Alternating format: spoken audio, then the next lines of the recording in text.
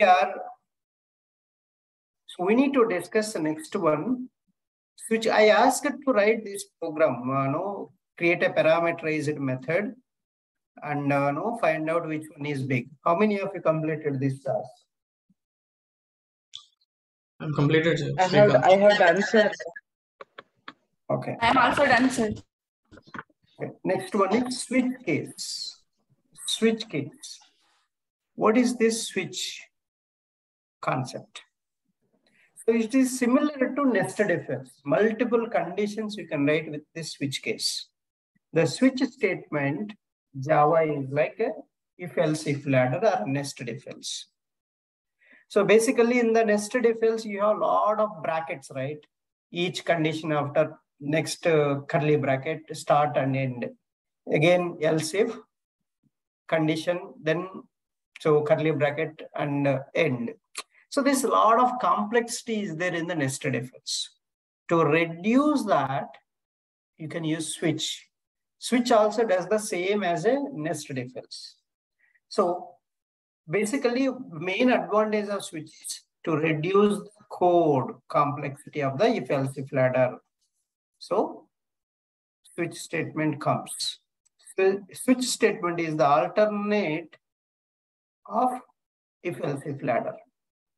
So switch statement executes one block of the statement from multiple blocks of statements based on the condition.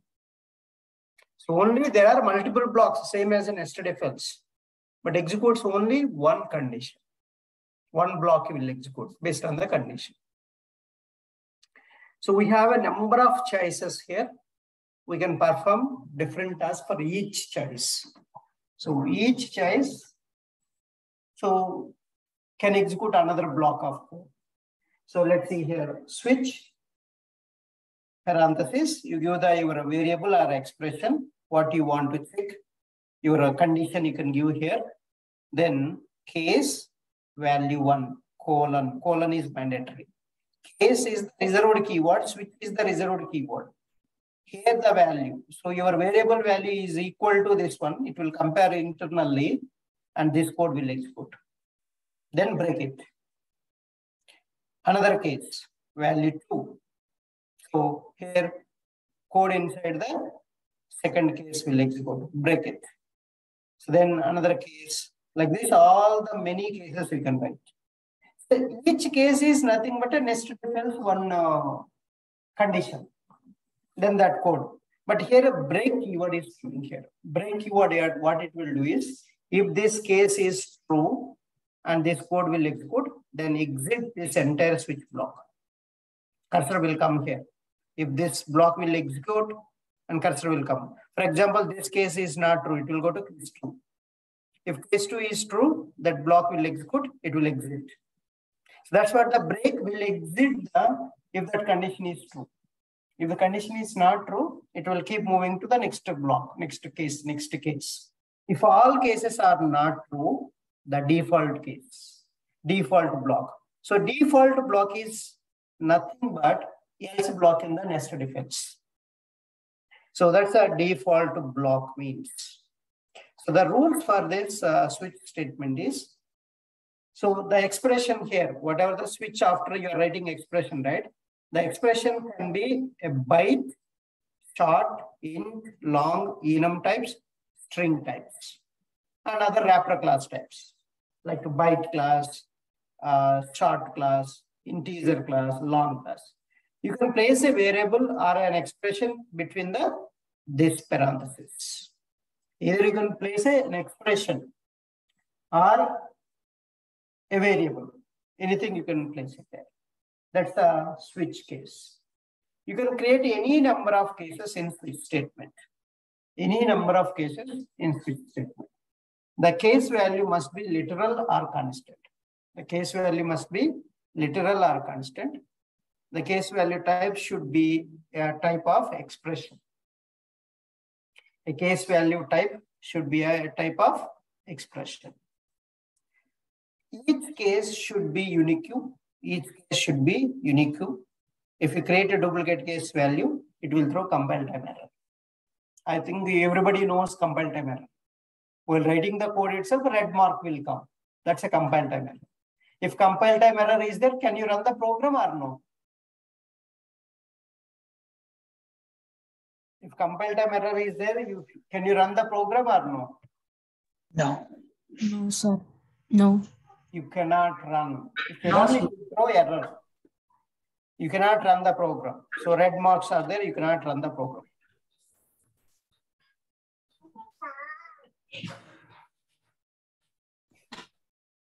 Okay. So each case should be unique. So there is no each case has a break statement. Each case after you should write a break statement. If a break statement is not used in any case, the execution will continue to the next case. So until a break statement is reached.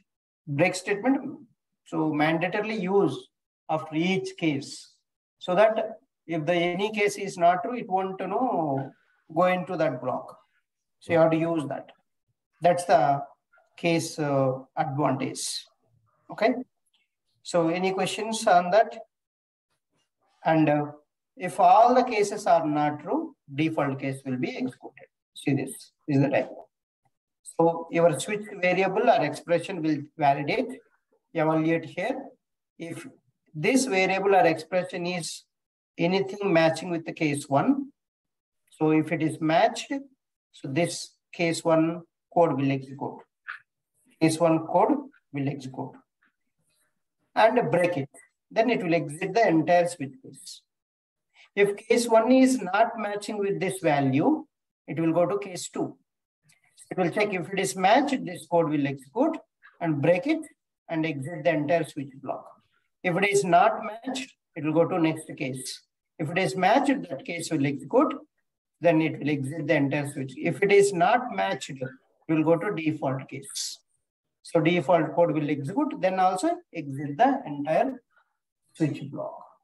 So that's how it will switch. So between all of them. Okay.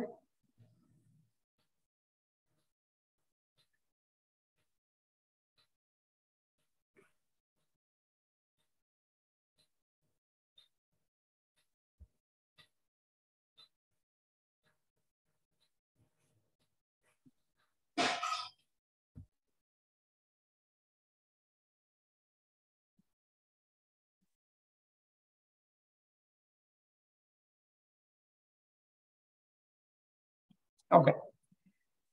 So that's this switch case. And see one program I'm giving. You need to find out.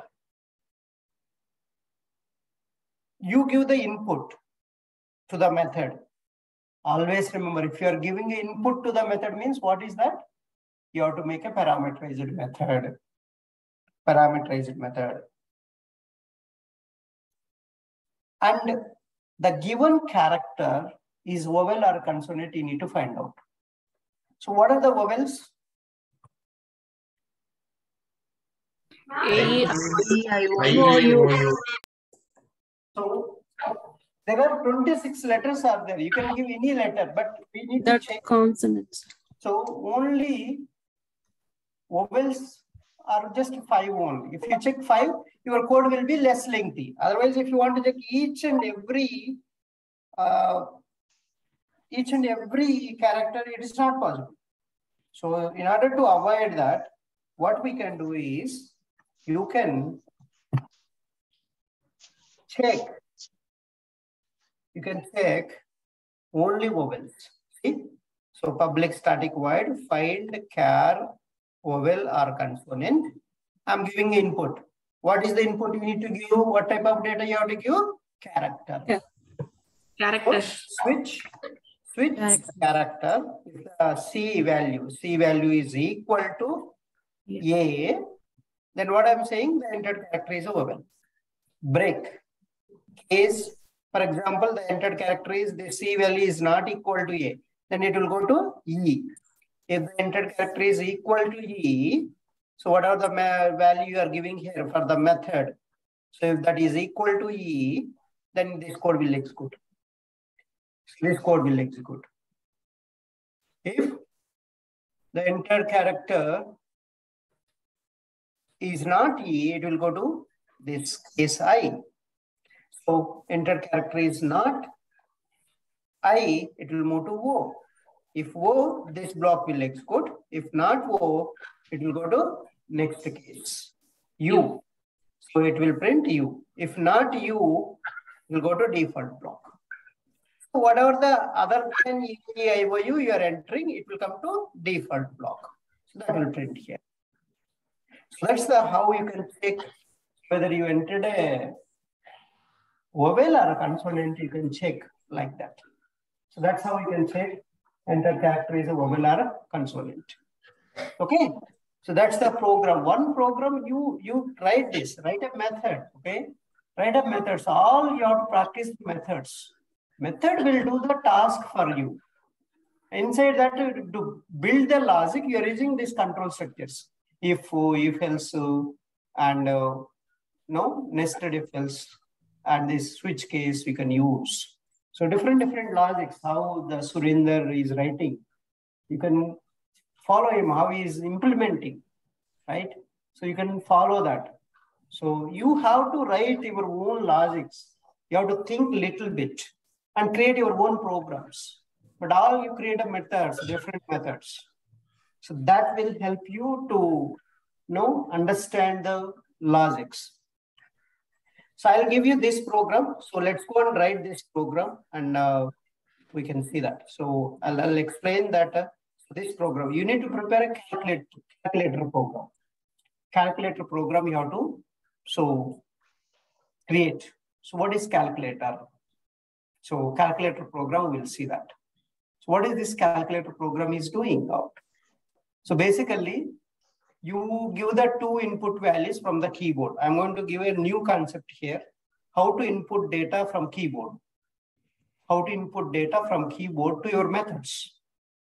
So one way is through parameterized method. The other way is while running the program, you can give the values also. Parameterized method we have seen. Now I will show you how you can input the data to your methods, local variables, while running the program. How you can give the data. So that I'll show you now. Okay. So I'm going to take 2 or 3 variables that I'll give from the keyboard. How can you supply data from keyboard? So we're going to use here scanner class. That scanner class, I'll show you that. So the method we need to write here is, I'll go to our project. This is our project. Let's move on to our project. So conditional statements. I'll create a new method. See, all new methods I'm creating. I'll create a non-static method, access modifier.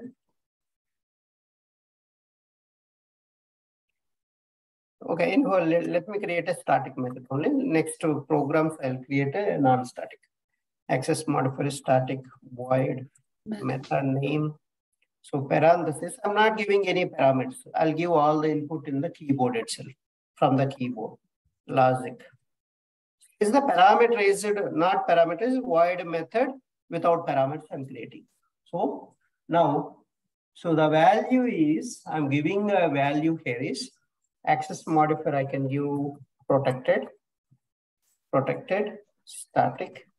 So void, the method name is, I'm going to give a method name calculator program.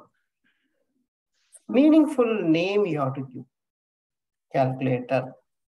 That's my method name. I'm not giving any. See, as it is, I'm following this syntax. That's what the syntaxes you need to write. First, you should know. First, you should know what you want to do in the method. First, you have to program yourself what you want to do inside the method body. Then you can proceed step by step. Now, first step is declare 3 variables, total 3 variables you declare. So declare 3 local variables. Just declare only. What is the syntax for declaring local variables? Data type variable name. Data type variable name equals to Data type variable name. That's it. I'm not asking assigning. Just declare. Data type Variable. So I will take double values. So double n1, comma n2. So another one, character operators. So what is the mathematical operators? Can you tell me? What is the mathematical operators? plus minus Plus minus multiplication. Plus Division. division. minus multiplication, division. These are the mathematical operators, right? Yes, So now characters. One by one is a character. It's not a string. It's a character.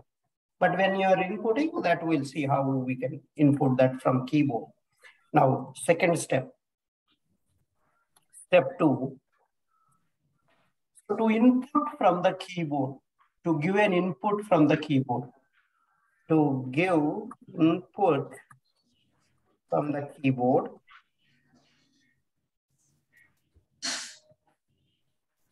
use a scanner class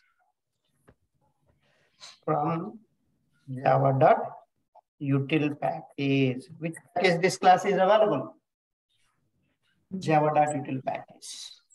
And you are using parameterizer constructor. So create object for this scanner. Why I'm creating object? This class inside lot of reusable methods are there. Scanner scobj equal to new scanner, and you can input the data from keyboard. In the beginning classes, I told this. How you can input the data? System.in. System.in. System.out will output the data, but system.in will takes the data. Take the data. So that's why I'm giving for this scanner object. This is the scanner object. I'm making the constructor is a parameterized constructor. This is a parameterized constructor. So this is the another package class, right? Another package class, if you use in this package, what you need to do first? We need to import. Import. That's the first step. See, this is the java.util package. This class is there, but you are using in your package. What you need to do? You need to import. Import will give a permission to use in this package. So import. Why you need to do import? Everybody got it? Permission. One package classes interfaces if you want to use in another package. The What package. you need to import. First import. Then you can use them. See, the error is gone now. That's why import is mandatory. Same package you don't need to do. Other package classes if you're using here. That's why you're doing import. So why these are scanner class? See that import. Import java.util.scanner. So this package, this class package is java.util. But we are calling in our package. This is our package. This is our package. This package inside you are calling our other package class. That's why we are doing an import. Why you need to do import? When you are calling other package in some other package, first you have to do import. First you have to do import. All these points are very important. So if you don't know, note down and read them, practice them. Okay. I need to give this N1 value, N2 value, and operator value from keyboard. While running the program itself, I'll give that. But so we need to code it, right? So let's enter the data. So enter N1 value. Okay, it will take the N1 value, N1 equal to, you already declared. Now you need to use the variable name. Again, you don't need to declare. Already declaration is done here. You declared N1 variable. Now you need to give the value, assigning the value now. So why assigning the value means which operator I'm using? Equals to. Assignment operator equal to. Assignment operator. Assignment operator we are using N1 equal to and SCOBJ dot next double. If you want a double data, this N1 is of type double data. See the return type method. Next double is a return type method. You practice same with the next int method. You practice with other methods. So create same kind of program. Now I took N1, N2 double, right? You take integer. Then you call next int method. Practice. So that it will be, you will get a confidence, all the methods. Okay, next double. So N1 value we have assigned. Now second, enter N2 value. Enter N2 value. Enter N2 value. So now you need to assign N2 value. N2 equal to same object reference dot that class method you are calling. How to call one class non-static methods, return type non-static methods. So data type of the method, you already declared a data type here. The N1 value you are giving N1 value equal to assigning the value. So next double. This is the one how you can assign. Haripriya, Neela, are you getting any doubt here? Rashida, Chandni. No, sir. No, sir. No, So sir. how to declare a variable and how to call that variable and assigning the value. Here you are assigning the value with this method. So this method will take the data, whatever you are giving in the keyboard, that will store in the N1. And same N2 value. So next second time you will enter the data, right? That data will go and store in the N2. Now I need to assign the operator value, right? I need to do operator value. So enter operator value. So plus or minus or multiplication or division. Okay. So this is the only things you need to enter. Now see that.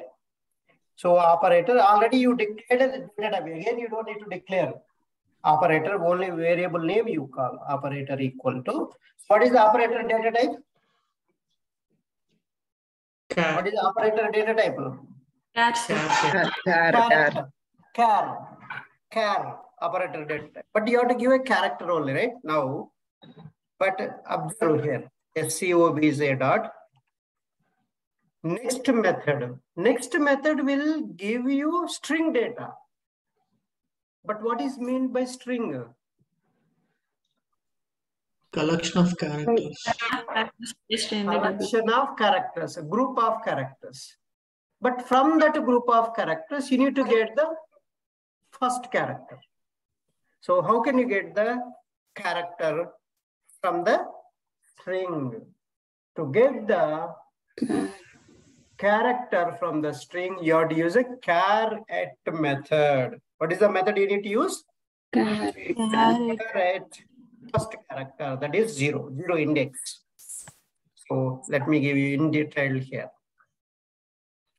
So string class provides, let me give you in detailed description here about caret method. This is giving a, you're entering this SCOBJ dot next method will give you string to you. That string dot, you're calling caret method. Caret method returns a character data. That way I'm giving character, I'm storing in the operator variable. Now first what it will do, string class. So for example, let me give string s equal to Java. Just take a simple example. So the indexes are here, the index is 0, 1, 2, 3. These are the indexes. So the first 0 index, what is the character is there? J. J. And the 1 index, what is the character? A. So 2 index, what is the character? V. So 3 index, what is the character? A. Now here, so when you call the caret method on this string, you have to give which character you want, that character index you pass it. For example, I want to K. So what I need to give? So here you need to give. So you have to, for example, I want J. J value I want. What I need to do? I'll get a character. So character data it returns, right? Character C1 equal to S dot string dot caret of what is the J index? 0. 0. So I give 0. If you want to be, what is the one I need to give? A. 2. So index number, if you want to V character, change J from string S. If you want to fetch Fetching V V from string S, what is I need to write? Char C2. C2 equal to S dot caret of 2. what is the V index? 2. 2. Now here also, whatever you enter from the keyboard, that is a string. From that string, you are getting the first character. Suppose you give a plus, that will take as a string. So plus, the first character is a plus only. The plus will go and store in the operator. Okay? If you give minus a string, that first character is 0. So minus first character is a string. You get a string. String dot caret means the minus will give you here. It will store here. If you give multiplication, that first character means multiplication operator only. That you will get here. So that's a caret method. What it will do in the given string, the first character 0. If I give first character, it will fetch and store in the operator variable. Now I got the n1 value. I got the n2 value. I got the operator. Now I need to prepare the calculator.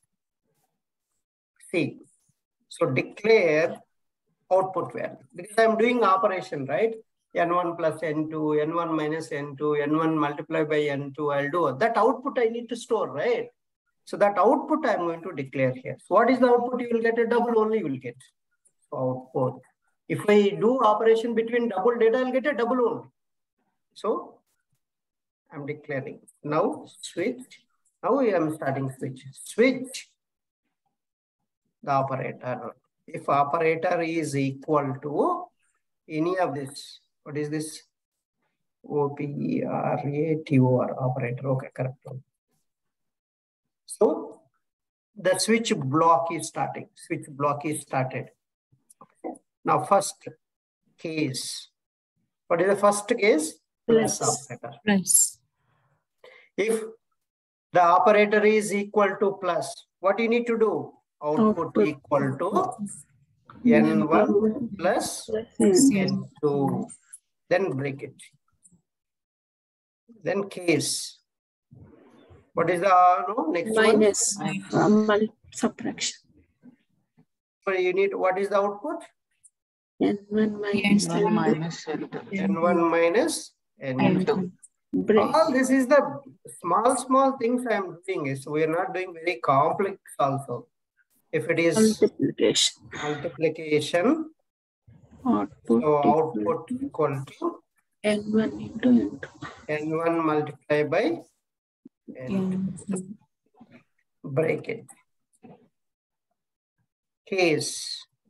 What is the division operator? So output Equal to N1 by divided by N2. So break it. So then default. So if all are not true, it will go. And you can say entered invalid. operation. Invalid. Invalid operator, invalid so values, whatever it is. Okay, that's what you want to say. After I need to print the output.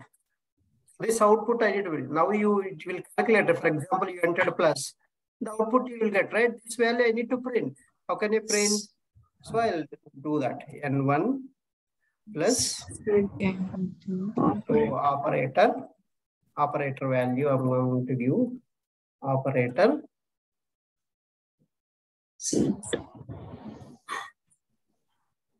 plus N2.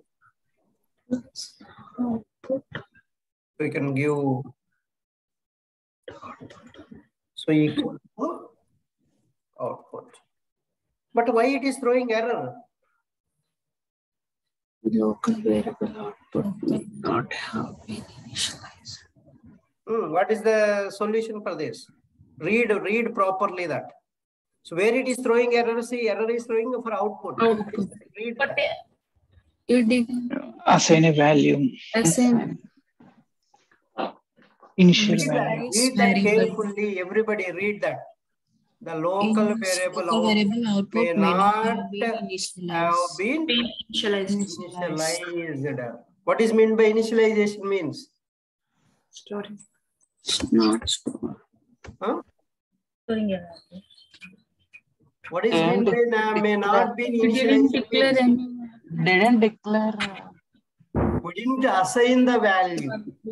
See, we not been initialized means you didn't assign any value. So that you have to assign with a 0.0. So then see the error is gone. So you have to local variables, you must initialize with the value. Make a note that local variable value, if you want to use, you must initialize, then only you can use it. Otherwise, you cannot use it.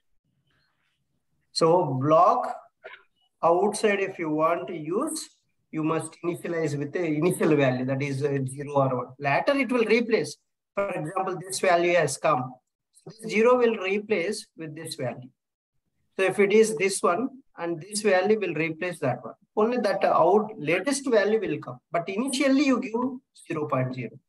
If you don't know any initial value, we give it. Sir, can you tell the notes one more time? Local variable value must be initialized before using it. Local variable must be initialized before using it. Local variable value must be initialized before using it.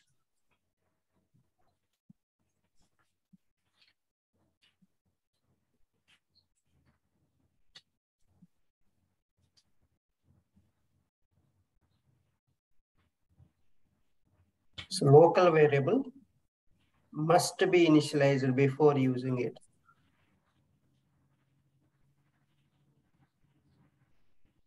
Yes, sir. Okay. Yes, sir. Now let's move.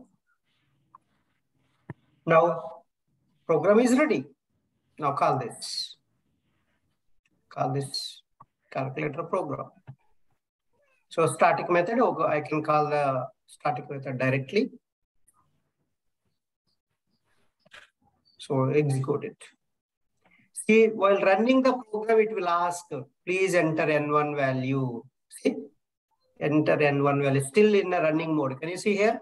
Red mark means it is in running mode. It's not moving. Your input is important here. So enter N2 value 6. Enter operator value plus. So what is the output you got? See? Exactly right. See now this red mark is gone because you entered. Press enter key. After entering the plus enter key, the program execution is over. So run again one more time. So we have to enter here? Yeah, here in the console. You have to enter here. Can you see here? Yes, sir. So here you need to enter. Okay. So after entering the 7, press enter key. Okay. Okay. You have to enter, press enter key. Then 8. Plus. Then Minus. Plus. I'll do different one. Okay. Multiplication. See? 7 8 J 56. Again you run, again you run. So any times you can run anything.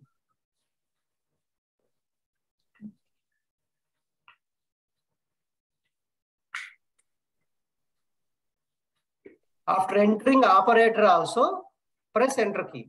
See now you got the output.